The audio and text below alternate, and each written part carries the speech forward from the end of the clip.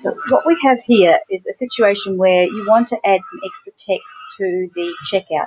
That can be for a number of reasons, either because you want to translate it into a different language or localize it for your language, or because in this case we want to say, hey, this is a pre-order, your goods won't be delivered for a while. Are you really sure you want to go ahead with this order?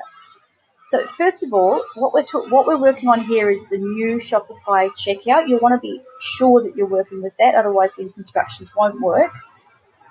So first, how do we make sure of that? We go into checkout. If you aren't currently using the responsive checkout, instead of saying responsive checkout up here, you'll get a do you want to upgrade message, and you'll have to click that if you want to use the new checkout options. Once you've done that, you can go down to checkout language, and we've already got an active checkout here, but what you'll say is create a new translation and then select your language and save it. Once you've done that, what you can do is go through and edit and create the settings, or in this case I'm going to show you how to edit them. Basically the same process. To edit them, go into themes,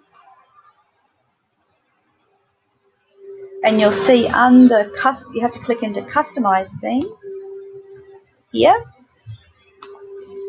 and one of the options you'll be given up in the top when this works is edit the language. So first of all, you go into settings, checkout, and create a new language, and then once you've done that you can edit the language further, and it is a bit of a trial and error to see where things are. So this is the active language. We'll click into US English, and we'll scroll down, and there's lots of different things you can change. Don't go crazy. I mean, it's designed like this for a reason, but what we've said here is,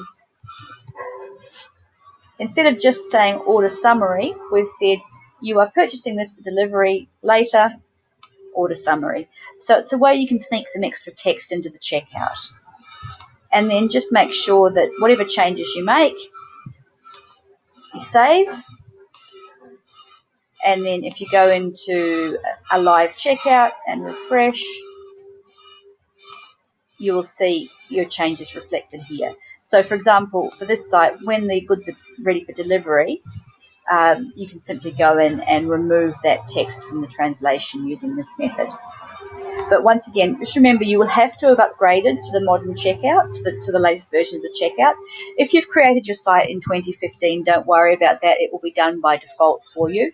It's only sites that were created in 2014 and earlier that will need that upgrade done.